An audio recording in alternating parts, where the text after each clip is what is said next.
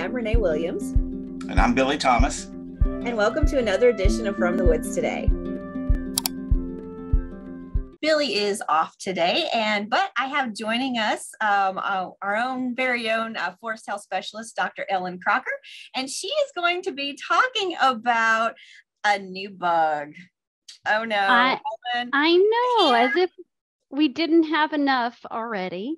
We have a new invasive insect on the horizon, and joining us today to talk about it, we've got Seth Spinner.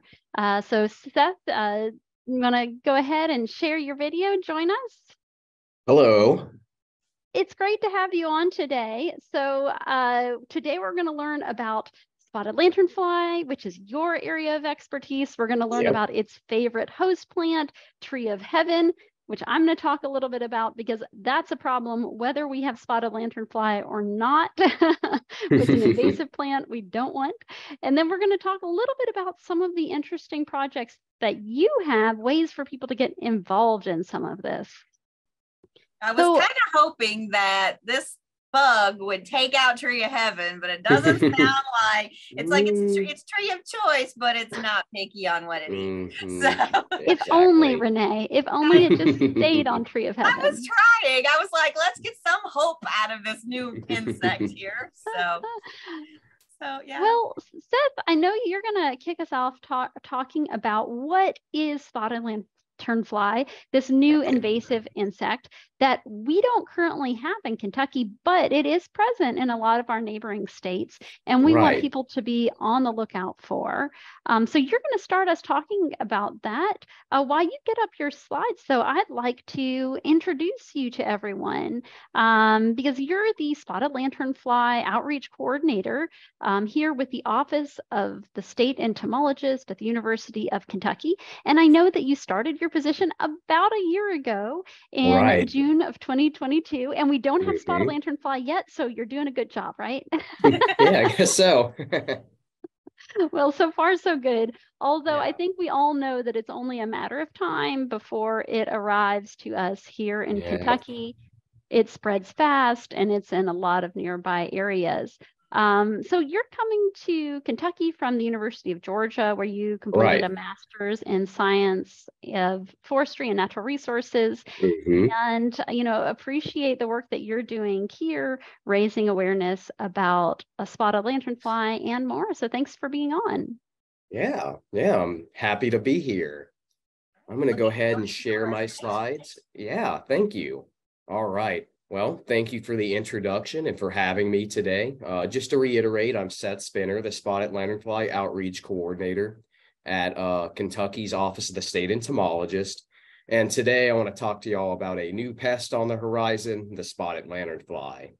So we're going to just dive right in. The spotted lanternfly is a plant hopper native to China and possibly Vietnam, Bangladesh, and India. Over the last 20 years, this insect has been becoming a substantial pest in places all over the world.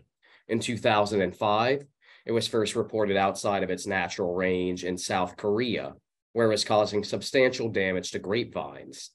Several years later, it was found in Japan, and then in 2014, it was detected for the first time in the U.S. in Pennsylvania in 2014. This insect has become a major pest of trees, grapes, other fruits, and landscaping plants in its introduced range, causing millions to perhaps even billions of dollars in economic losses a year. Over the last 9 years, this insect has been spreading throughout the mid-Atlantic states, invading New England and the Midwest, and it's likely that it will soon begin spreading into Kentucky, unfortunately.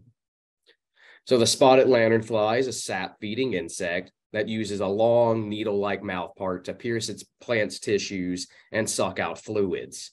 We can actually see some of the adult spotted lanternflies feeding in this picture here. So you can see this mouthpiece here. That's not its leg. That is actually its mouthpiece. So these insects are highly mobile, and both adults and nymphs can jump quickly and travel several feet when disturbed. Adults are winged, and they can fly up to nearly 90 yards without having to stop to rest.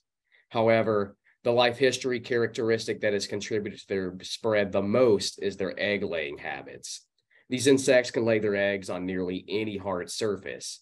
So in natural environments, this would be things like trees and rocks. But outside of natural areas, they've been known to lay their eggs on things like buildings, tires, cars, children's toys, RVs, all sorts of stuff. When they lay their eggs on something like a car or an ice chest, they can be easily accidentally transported by humans and invade previously uninfested areas. Now I want to draw your attention to the pictures down here on the bottom right. So these are spotted lanternfly egg masses. On the left is a recently laid egg mass. And we can see that it's covered with this kind of light gray substance, and the females are putting that on the eggs to protect them. Now on the right, we can see some older egg masses. Over the time, that light gray substance will kind of wear away and expose the eggs underneath. So we can see the eggs here, and we'll also notice some have little holes in them, meaning they've already hatched and nymphs have emerged. Now, another important aspect of spotted lanternfly biology is their swarming behavior. These insects are gregarious, meaning they like to congregate together. During the day, they'll be congregating at the base of their host plant, and at night, they'll ascend the stem and congregate up in the canopy. When you're in an infested area and you find a high-quality host plant, there may be dozens, hundreds, or even thousands of spotted lanternflies congregated there and feeding on that host. Here we can see the life cycle of the spotted lanternfly. These insects are univoltine, meaning they only have one generation per year. Eggs typically hatch in May or June, and very small black nymphs with white markings emerge. You can see these here. So these nymphs will molt in June and then again in July, growing in size, but otherwise not really changing much visually. In the late summer, it will molt again into the final juvenile stage, which we can see on the left. These will grow to about the size of a nickel and become black and red with white markings. After acquiring the nutrients needed to fully mature, they will molt a final time and emerge as adults in the late summer and early fall. Now, the adults look noticeably different from the nymphs. They're about an inch long and they look a little bit like moths. They have pinkish wings with black dots behind the head and a grid of black rectangular bars further back along the wings. These adults will begin mating and laying eggs in the fall and die off by the early frosts of winter. However, these eggs will survive the winter and hatch in the early summer, starting the cycle over again. Here we can see a map of counties with established spotted lanternfly populations. The red and orange counties are where established populations are known to exist. And then the yellow and the purple counties are where there have been reported sightings of this insect, but no established population is known to exist. We can also see that the red and purple counties are under state-imposed quarantine, whereas the yellow and orange counties are not. So what that means is that no materials possibly harboring the spotted lanternfly can leave these quarantined areas without proper inspection. Now we can see from this map that the insect has become pretty widespread in the mid-Atlantic states, and that it's also present in Massachusetts, Rhode Island, Connecticut, Ohio, Virginia, West Virginia, Indiana, Michigan, and North Carolina. The spotted lanternfly was first found in the U.S. in 2014 in Berks County, Pennsylvania. It's believed that they were introduced in a landscaping stone shipment from China. So we think that egg masses had been laid on some stones in China, and then these eggs survived the journey to the U.S. when they were shipped here. Over the next several years, the insects spread throughout Pennsylvania and the neighboring states. Now, if you fast forward to 2021, a well-established population of the spotted lanternfly was discovered in southeastern Indiana and Switzerland County. This infestation is found just 4 miles north from the Ohio River. So this has been a major concern for us here in Kentucky. Due to the large reproducing population and the abundance of old egg masses, it's thought that this insect had been in Switzerland County for several years before it was first detected. The owner of this property, where the infestation is, actually moved from Berks County, Pennsylvania, and moved his RV with him to the property. So we think the spotted lanternflies in Pennsylvania had probably laid their eggs somewhere on that RV and were then transported to Indiana when he moved. Now, the Indiana Department of Natural Resources has been working to control this population using pesticides and by removing the preferred host trees. Unfortunately, last fall, an individual was found about 9 miles away from this main infestation in Patriot, Indiana, which is a small community on the Ohio River, right across the river from Boone County. However, fortunately, no other individuals have been found outside the primary infestation since then. Now, in 2022, we saw further expansion of the spotted lanternfly's introduced range. In June of last year, North Carolina reported its first established population of this insect in the state in Forsyth County. North Carolina had been intercepting individuals in several counties for the last few years, but this is the first established population found in that state. Around the same time, a new population of the insect was discovered in Huntington County, Indiana, in the northern part of the state. Then, in August, Michigan reported its first infestation of the spotted lanternfly. This was discovered in Oakland County, which is part of the Detroit metro area. More recently, a spotted lanternfly population was discovered in Cincinnati, Ohio. This infestation is pretty concerning for us here in Kentucky because it was found near railroad tracks that lead right into Kenton County, Kentucky. As I mentioned earlier, these insects can lay their eggs on really any hard surface, so that would include trains. So this could just be a very easy way for these insects to be accidentally introduced into Kentucky. As you can see from this map, we don't have any spotted lanternflies in Kentucky yet, at least as far as we know, but judging by the rate of spread in the Northeast and the Midwest, it's really only a matter of time before they make it into our state. So now we're going to go over some of the host plants that the spotted lanternfly attacks. The spotted lanternfly feeds on over 100 different species of plants, but today we're just going to focus on a few of the species that are important in Kentucky. So the spotted lanternfly's preferred host is the tree of heaven, which is an invasive tree from the same range in Asia as the spotted lanternfly. Though this insect prefers to feed on the tree of heaven, it will attack many different native plants as well. They've been found feeding on maples, birches, walnuts, hickories, willows, and oaks. The spotted lanternfly has also been found feeding on ashes, dogwoods, beech, yellow poplar, sycamore, and pine, such as the eastern white pine. This insect could pose yet another threat to our native ash trees after they've just been totally devastated by the emerald ash borer, another invasive insect. A major area of economic concern for the spotted lanternfly is its impacts on fruits. The spotted lanternfly has been known to feed on both domesticated and wild grapes, blackberries, and raspberries. In fact, they've become a major pest of grapes in the Northeast, where they've also been found feeding on other fruits such as cherry, apricot, apple, pear, and peach trees. So, what can these insects do to the host plants? Well, healthy established trees have not been reported to die from spotted lanternfly attacks. However, small black walnut saplings, grapevines, and tree of heaven have been known to be killed by this insect. These insects can also cause flagging and canopy dieback in older black walnuts and maples. In residential areas, these insects can become major quality of life pests.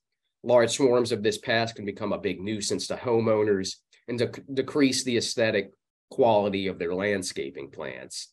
As I mentioned earlier, these insects can lay their eggs on nearly any hard surface, including things like lawn furniture, patios, outdoor buildings. So this is just going to lead to even more aesthetic problems for homeowners.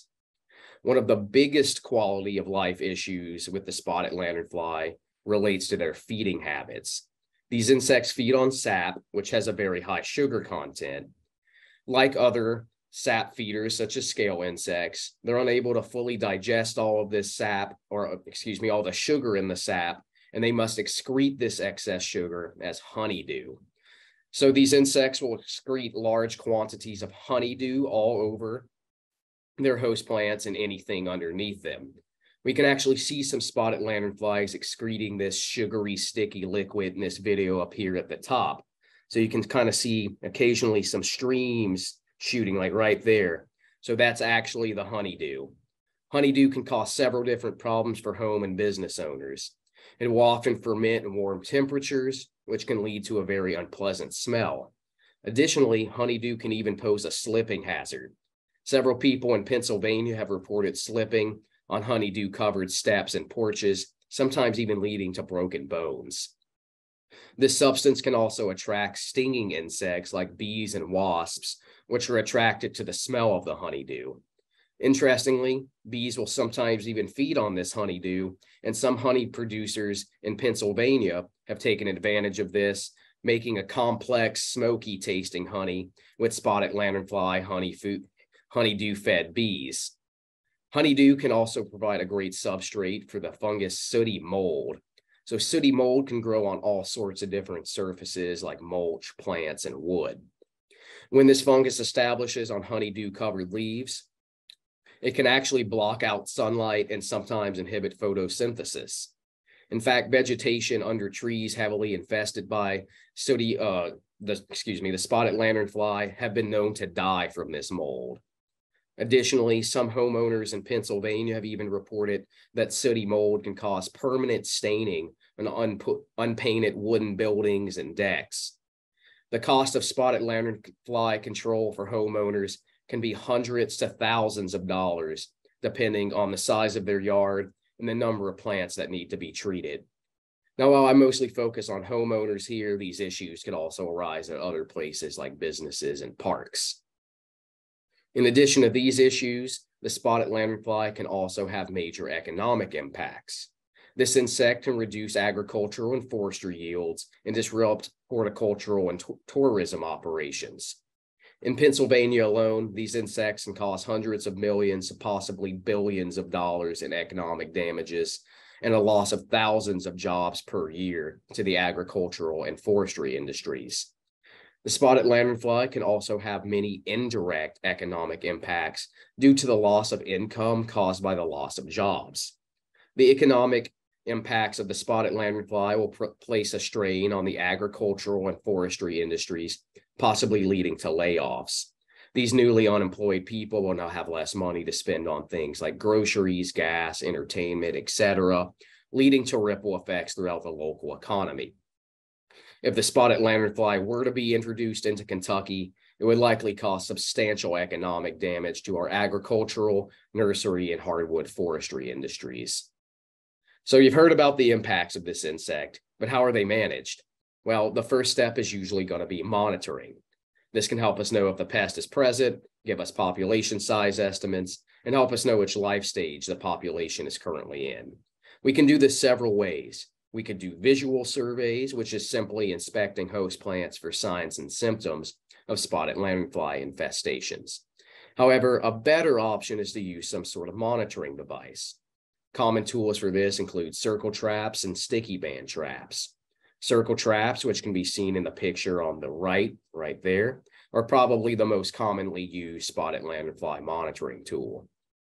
Circle traps are essentially bags made of window screening mesh with two small pieces of wood and some metal wire to roughly shape that mesh bag into an upside down funnel.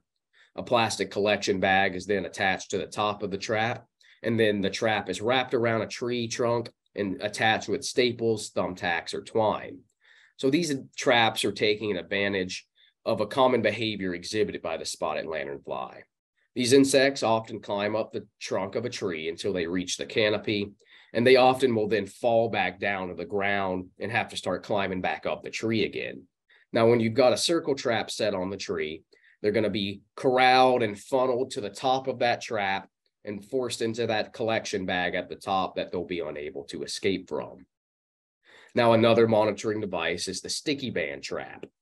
These traps are pretty simple. It's just a strip of insect sticky tape that is wrapped around a tree trunk. As the spotted lanternflies climb up the tree, they get stuck on the tape. We can see this in action in the picture on the bottom left. Now, lures aren't typically used with spotted lanternfly traps as they are used with some other insect traps, but there are a couple of things that are showing promise, such as wintergreen oil and leaf alcohol. Finally, a new method that is being developed is the use of spotted lanternfly sniffing dogs. So using trained dogs that are trained to sniff out and find spotted lanternflies, they're conducting surveys with these dogs, but this isn't really a widespread practice yet. So we don't have any spotted lanternflies in Kentucky yet, but because of the infestations right over the border in Indiana and Ohio, the Office of the State Entomologist has been conducting surveys for this pest across the state. This map here shows where surveys were conducted in 2022. The green dots represent where I surveyed. So as you can see, my surveys focus primarily along the state line near the infestations in Cincinnati and in Indiana. I did visual surveys and set circle traps at nurseries, forests, vineyards, river ports, industrial sites, and transport-related locations such as truck stops and interstate rest areas. Now, the orange diamonds you can see represent where members of the public who are part of our citizen science program conducted visual surveys for the spotted lanternfly. And I'm going to talk about that program more later.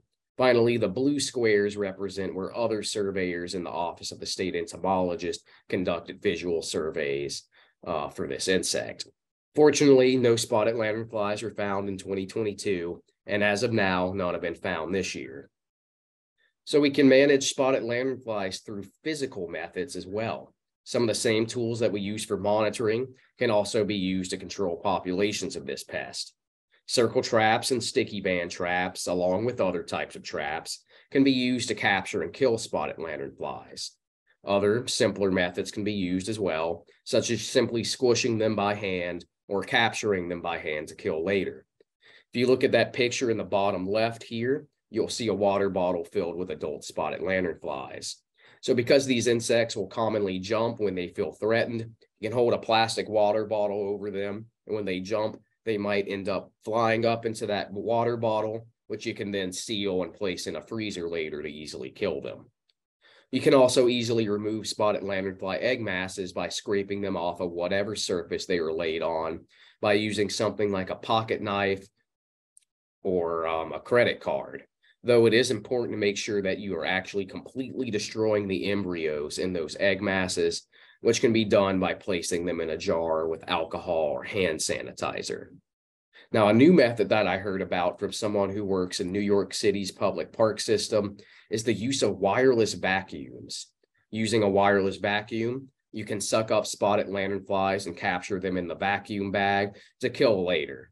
This method's actually grown a lot in the last year or so. I was kind of skeptical of it at first, but it's been adopted by many different agencies in the Northeast to control populations in urban areas where spraying pesticides just wouldn't really be suitable. Now we're going to discuss the pesticide management options. As of now, this is seemingly the most effective way of controlling the spotted lanternfly. We can split the pesticides used for controlling this insect into three categories: systemic, contact, and reduced toxicity pesticides. Systemic insecticides are chemicals that are absorbed by plants and then circulate throughout the plant's tissues. This is going to provide long-term control against the spotted lanternfly and means that the insect only needs to feed on a treated host plant to receive a lethal dose rather than actually coming into direct contact with that pesticide. These pesticides are often applied through soil injections around the roots of a tree, directly into the tree trunk, or by spraying the tree trunk until it is thoroughly soaked. Systemic insecticides are the primary pesticides that are being used to control large populations of the spotted lanternfly. Now, another class of pesticides that can be useful are contact insecticides. Unlike systemic insecticides, the insects must come into direct contact with these insecticides to receive a lethal dose, such as when the insecticide is sprayed directly onto the insect, like what's happening in the picture there. These are generally easier to apply, use more readily available equipment for application, and generally have pretty quick results. However, because of the way contact insecticides work, you may have to reapply these more frequently than systemic insecticides to get good results. Finally, there are also the reduced toxicity pesticide options. As their name implies, these insecticides are safer to humans and most animals and have less environmental impacts than other insecticides. These actually work pretty well, but they don't have any residual activity, which just means that you're going to have to reapply them frequently to get adequate control. As we can see, the spotted lanternfly is a very serious invasive pest here in the eastern US, but luckily for us, it has not made its way into Kentucky yet. However, that can quickly change, and it is likely that this insect will eventually spread into our state. Just in the last 2 years, 3 new states have reported established populations of this insect for the first time. The spread of the spotted lanternfly into Kentucky could have serious impacts on the state's hardwood forests, agricultural industry, nurseries, and home and business owners. However, there are ways that you can help. But we're going to go over that in a little bit. But first, I believe Dr. Crocker would like to talk to you about the spotted lanternfly's preferred host tree, the tree of heaven. Wonderful. Thank you so much, Seth. And do we have any questions for Seth about spotted lanternfly before we move on to tree of heaven? I think you mentioned this, but this time of year, we're just end of June going into July. People should be looking for those nymphs, right? Right. And we could see either of them. You could see the first instar or the second. Do you want to remind people what to look for? Right. So I think at this time of the year, you should really be keeping your eyes out for those nymphs, as Ellen mentioned, especially the small black ones with the white spots. Now, maybe in July, some of those ones that are black and red might begin to emerge. So that's another thing that you could start looking out for in a few weeks. As I mentioned earlier, they're going to often be congregating together, just like the adults. So that should, if you see an infestation, it should stand out pretty well. And I know we don't have any confirmed infestations in Kentucky, but there have been a few close calls and kind of detections of dead spotted lanternfly. Do you want to talk any about that and kind of what has happened in the past? Right. So I believe last year, and then maybe it was 2021, 2 different nurseries in Kentucky received shipments from out of state that had dead spotted lanternflies in them. I believe one was in Bowling Green, and that was a shipment of, I think, fertilizers that had come from another nursery in Pennsylvania. And there were several dead adults shrink wrapped on that pallet. And then something very similar happened last year in Pike County, where a nursery received a shipment of some supplies from somewhere in the Northeast, and there were a couple of dead spotted lanternflies wrapped in that pallet. Luckily, they were dead, though. Yes, and hopefully it stays that way. Right. Their arrival reminds us that it could be here anytime. Do we have any other questions for Seth? We did have a question about what are some of the best insecticides, either systemic or contact, that people are using. And, when it comes to insecticides or anything, you always want to check the label. The label is the law, and it's also the best way to be effective and keep you and the environment safe. But do you have anything you want to share on that? Sure. So dinotefuran is a very commonly used systemic insecticide. It seems to be the best one that's been tried out so far. That's actually what they are using to control those infestations in Indiana. As far as contact, that's usually not really used on a large scale, but bifenthrin, which I believe is the main ingredient in 7. That is something that has proven pretty effective against those. And I believe that's used by like homeowners in infested areas to control smaller infestations in their yard. So those are 2 that have seemed to be pretty effective at this. Great. And then we had another question about predators of the spotted lanternfly. What is eating spotted lanternfly? Yeah, so there actually are a few generalist predators out there that will eat this. Several birds have been noted to attack it, which is a little unusual because when the spotted lanternfly is feeding on the tree of heaven, it's actually getting all these really kind of nasty tasting chemicals out of the tree it's kind of using them as a defense mechanism. So a lot of birds, they might eat it once or twice, but after they tasted enough, they're not going to keep going back after those.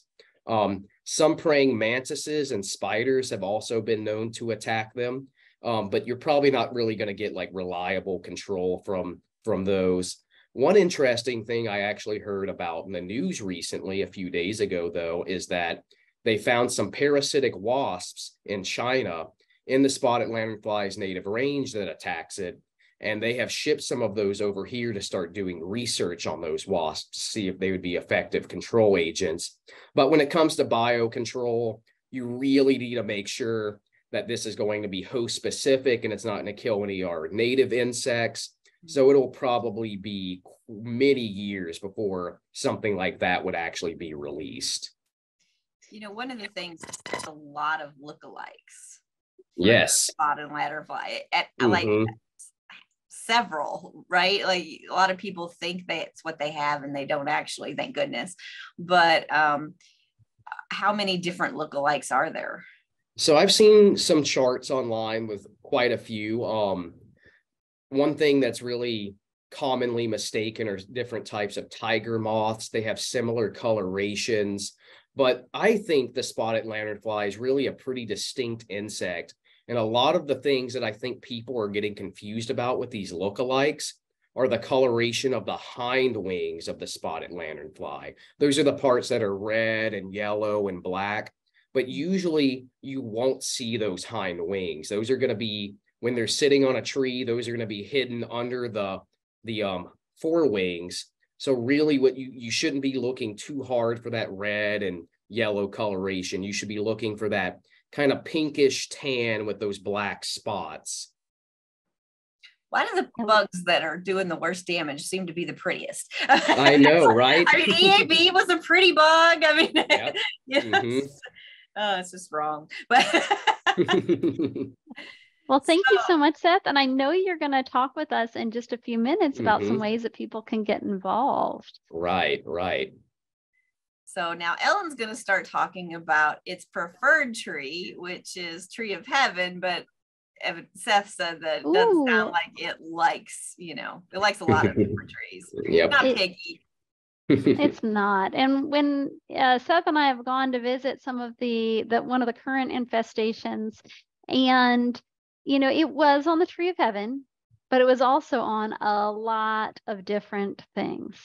Yep. So I think that while it really likes Tree of Heaven, and if you're scouting for it, if you're looking for it, you should look for Tree of Heaven. You could find it on a lot of different things, but I would say that you should be looking for Tree of Heaven anyways, because Tree of Heaven is an invasive plant you don't want, even if it weren't for spotted lanternfly. But especially now with spotted lanternfly coming through, it's especially important to be finding and getting rid of your Tree of Heaven, because they have found that areas with more Tree of Heaven experience greater spotted lanternfly infestations and impact. So if you can get rid of your Tree of Heaven, it might not prevent you from getting spotted lanternfly in the future, but maybe could reduce overall what that's going to look like. How fast is it going to move through an area, and how impactful is it going to be for you? All right. So Ellen, if you can show us what Tree of Heaven looks like. And I know myself, I get this mixed up with walnut trees. So you don't want to be killing walnut trees, but so tell us the difference. Well, Tree of Heaven is an interesting tree. It is called Tree of Heaven, but don't be fooled by the name. It's not heavenly. It's more of a headache. It is a fast-growing tree, and it produces lots of wind-borne seeds. And those will blow into areas, especially disturbed areas, and take over. While it is really common in urban areas, it can also be a problem in woodlands and in other natural areas, outcompeting the native species that you want to see there instead. So I'm going to introduce Tree of Heaven, what it is, what it's doing, what it looks like, and how you can manage it. So as you're scouting for spotted lanternfly, also be scouting for Tree of Heaven. So tree of heaven is also called Ailanthus altissima or just Ailanthus, and it's a rapidly growing early colonizing species. It can outcompete native plant species, especially on poor quality sites, because it's growing so fast.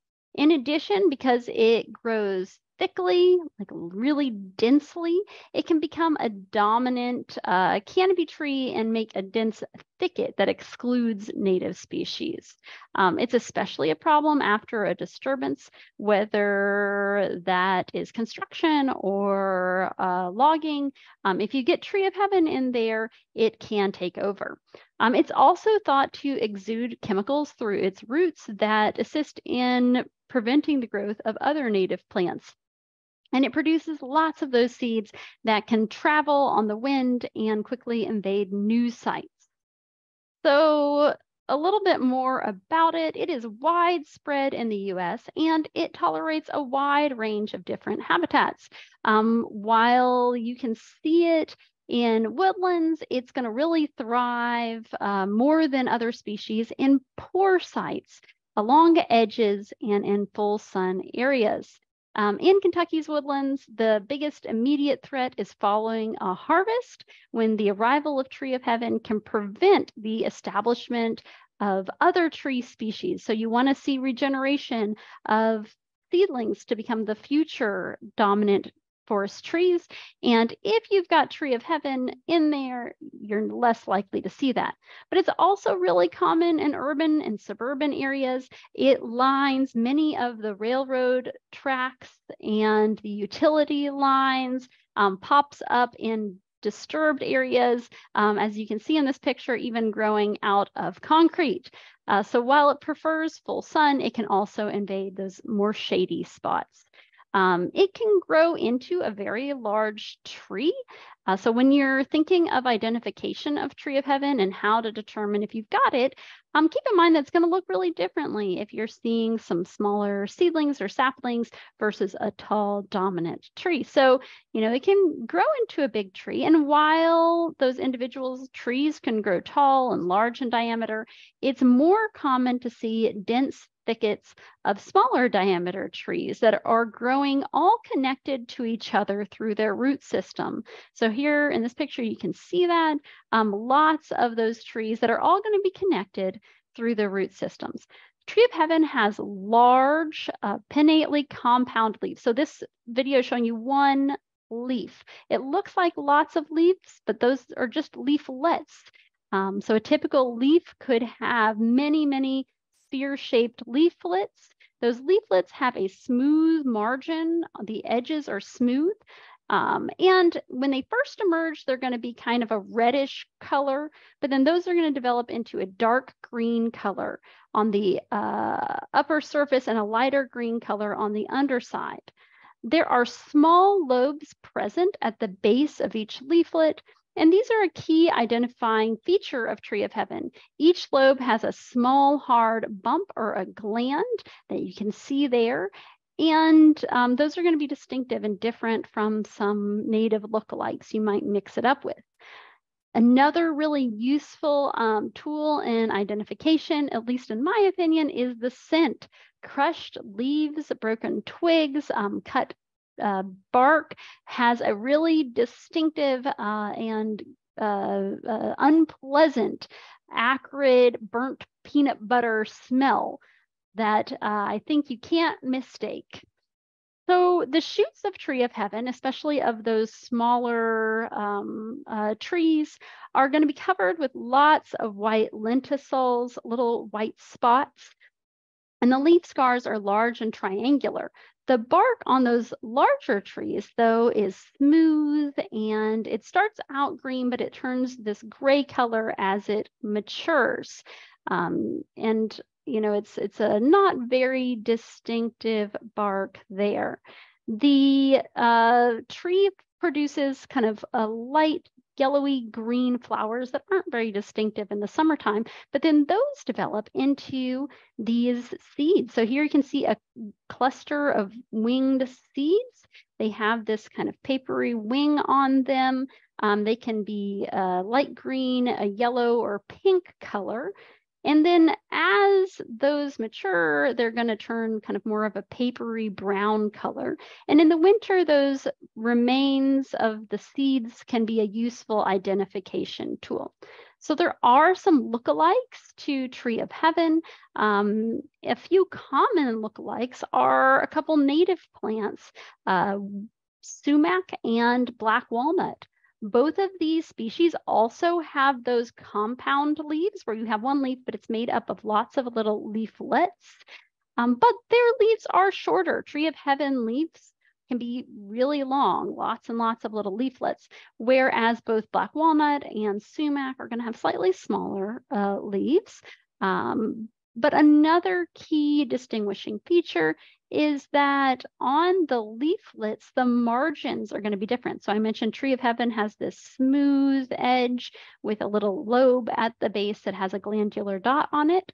But both sumac and walnut are going to have, in this photo, you can see the teeth on the edges of sumac and walnut as well. They're not going to have as smooth edges. Another way to distinguish them is that there are also differences in the bark, in the twigs, in the leaf scars, and in the fruit here. You can see just how different those look than the fruit of Tree of Heaven. So when in doubt, you can also break those twigs, and the smell of Tree of Heaven is very distinctive. Once you know it, you won't forget it. So how do we manage Tree of Heaven? Sustainable management really requires scouting for trees on or around your property and killing mature trees, because those are going to be producing the seeds. And if you can prevent those from spreading, you can prevent future establishments and infestations. You don't want them competing with your native trees, especially if there's any kind of disturbance happening. In most woodlands, Tree of Heaven occurs as a few scattered trees or small groups, but keep your eyes peeled for them. A thing that's really important to note about Tree of Heaven when we're thinking about management is that it is clonal and it will produce lots of new shoots from that same root system. So if you simply cut down a tree, or pull the top part and leave that root system, it's not going to be effective. You're going to get more shoots coming out of that root system. So any effective management really needs to kill that root system.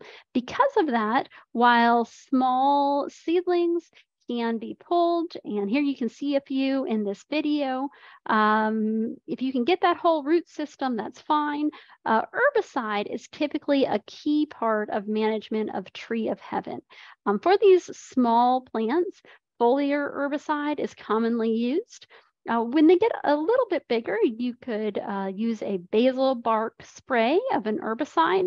And then for larger trees, a hack and squirt treatment is recommended, where you cut into trees and apply a concentrated herbicide into those cuts. With Tree of Heaven, you do want to avoid approaches that might be commonly used for other plants and trees, such as the cut stump approach, because that's going to be less effective at moving that herbicide throughout this big root system of that tree. And you might wind up with a lot of shoots that emerge after that. After your initial management, it's really important to follow up with repeated management as needed and to scout for new arrivals. You want to make sure that what you tried to kill has died and nothing new is coming in. So check your woodlands for new seedlings popping up, especially after any kind of disturbance. So thanks for joining me and learning a little bit more about Tree of Heaven. As you're scouting for spotted lanternfly, make sure you're looking for Tree of Heaven as well. And with that, I'm going to open it up and see what questions we have. Now I know how to make sure not to get that confused with a walnut tree. Well, another trick you could use for walnut is that if you cut a twig or a small branch of walnut and Tree of Heaven, they're going to look really different on the inside. Walnut tend to have these chambered dark brown pits, and Tree of Heaven would not. It would look different. So, some things are a little tricky because it's like, oh, the leaves are longer in Tree of Heaven and Walnut. And like, that's great when you've got two side by side and you know what they both should look like. But it's not as helpful when you just have this one and you're trying to figure it out. So we did have a comment. Someone said that they had heard, I guess it's Joro spider is natural predator for it. Is that, Seth, do you know that? I have never heard of that, but it's not too surprising. So what I know of the Joro spider is that, and like most other spiders, it's a generalist. So almost anything that flies into that spider's web, it's gonna eat. And the Joro is another new arrival, an invasive that we don't have in Kentucky yet, but further south, they've been dealing with that unwelcomed new arrival. Those actually have you seen pictures of it? You do not want to see that. No.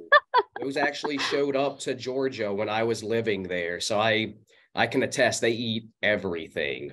Good huge. Or bad. Yes. Very big. Okay. Not good for big spiders. Okay. Don't want that. All right. So, but you all have some things that people can do to get involved to try to track these down so that maybe Kentucky is spared from it. Hopefully. Right. Probably won't be, but the more people we have, the better off we are to end up getting this to happen. So I'm going to share my...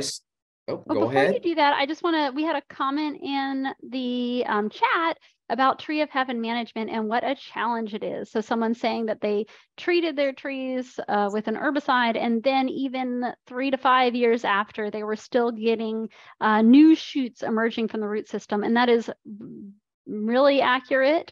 The root system of Tree of Heaven is extensive, and it is harder to kill that. You can kill the above ground portion and you'll still have pockets that weren't impacted by that. So just want to reiterate, and thanks for the comment, the importance of follow-up, not only to make sure that what you did killed everything, but you're not going to get a bunch of new shoots emerging. And then the other thing is that if you had Tree of Heaven there to begin with, there's probably some seed source around there. There's probably some seed bank still there. So new emergences as well. So for all of those reasons, invasive plant management is never something that you can do once and be like, okay, I'm all done. I did it.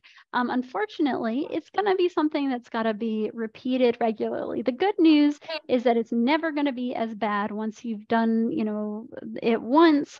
You can do a little bit of monitoring, a little bit of management, and it should get easier and easier. But there are lots of other invasive plants that would be delighted to move in once you've moved out one of them. So in addition to looking for a new Tree of Heaven, looking for other invasives that would be happy to come in and fill that niche. That's not what you want. You want those native species that are going to add to the value, to the diversity of your stand. Okay. Right. So back to you, Seth. Yeah. Tough plant to manage.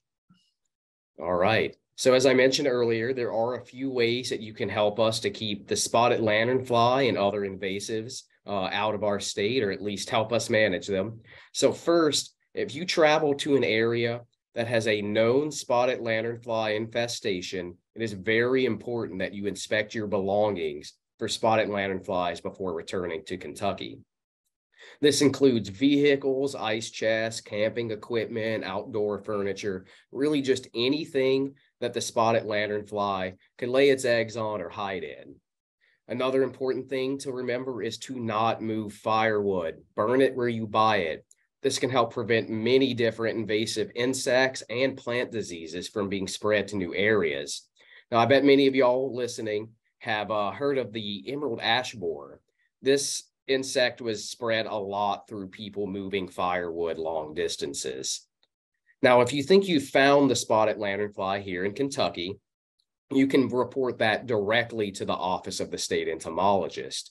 We have an invasive species reporting email address, reportapest@uky.edu. And you can see that there in the bottom left corner of the slide.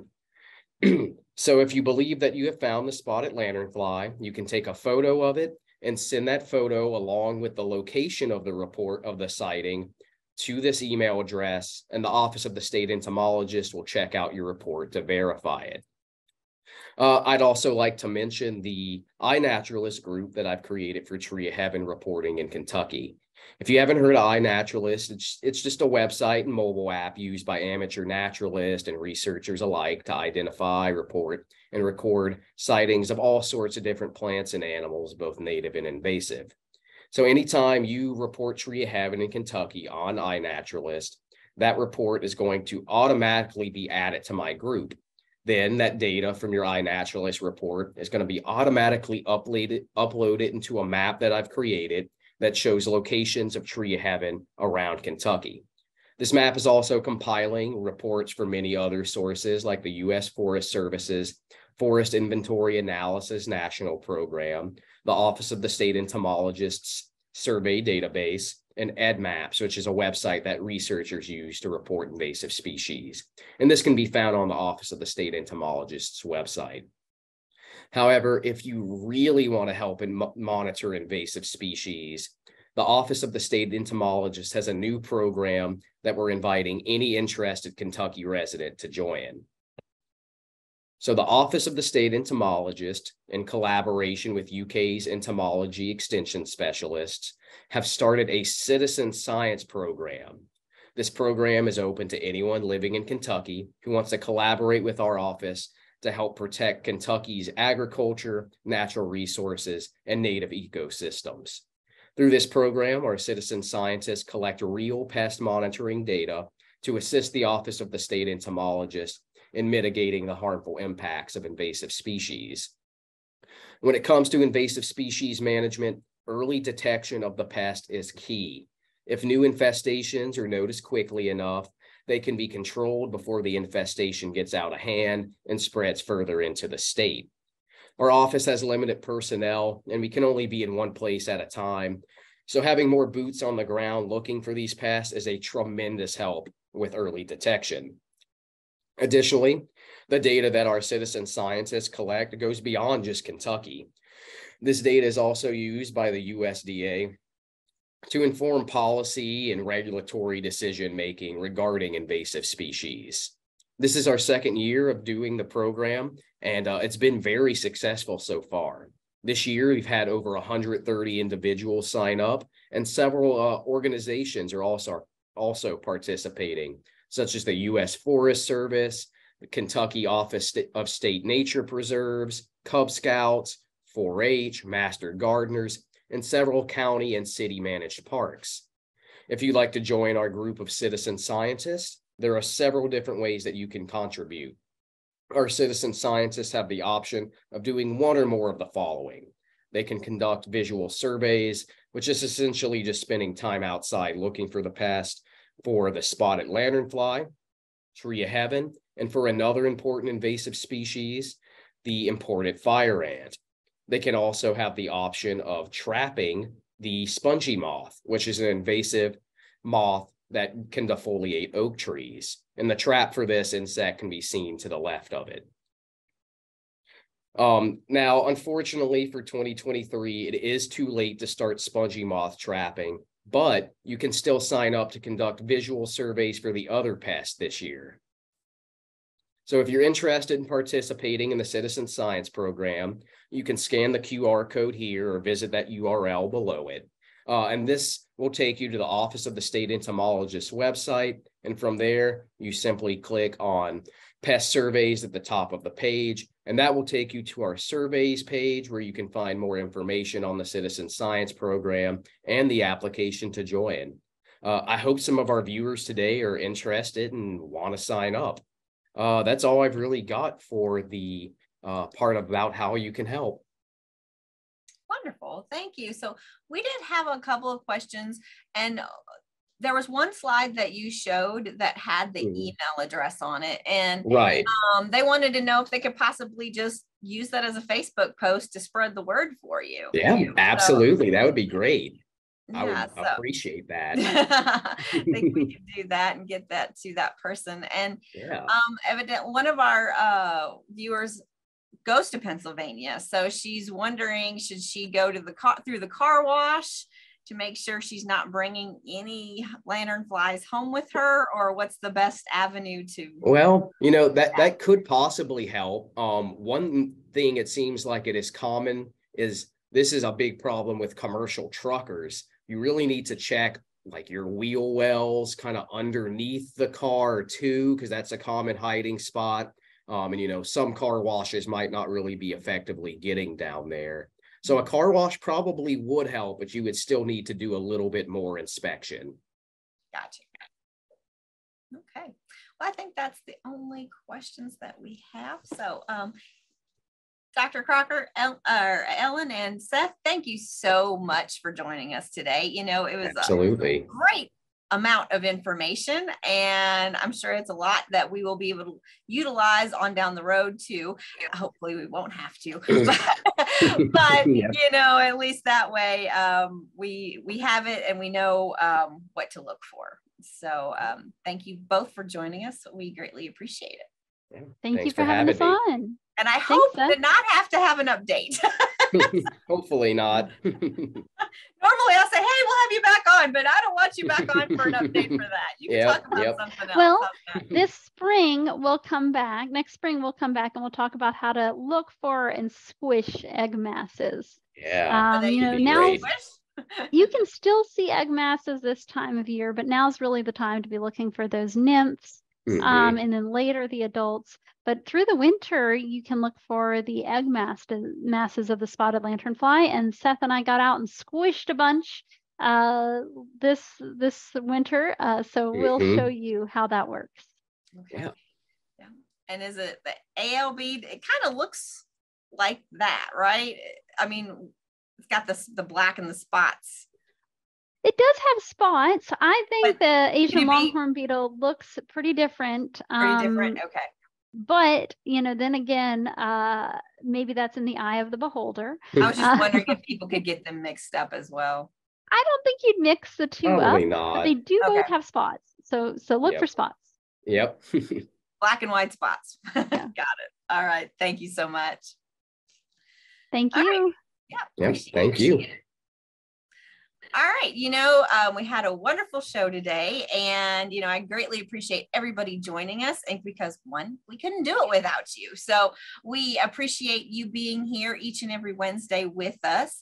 And if you have any questions whatsoever about what you heard today, or if you have a topic for an idea, go to FromTheWoodsToday.com. We have a little survey there that you can fill out and take that, and you can also send us pictures. So if you happen to see something in the woods that you would like me to get to Seth or Dr. Crocker, you can just email that, and we can hopefully tell you that you did not see it. But if you did happen to see spotted lanternfly, make sure to send us a photo to make sure that they can ID it correctly and see if they need to come to your neck of the woods. So we greatly appreciate you joining us, and we will see you next week at 11 o'clock. Take care. Bye. From the woods today.